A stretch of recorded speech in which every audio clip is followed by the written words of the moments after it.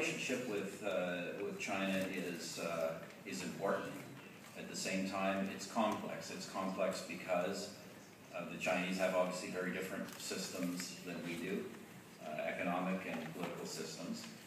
And that's why, obviously, some of these particular transactions raise concerns. We will ensure as a government that we have not only a growing relationship with China, but a relationship with China that is in Canada's best interest, that always serves the broader interests of the Canadian economy. And that's how we look at all of these matters.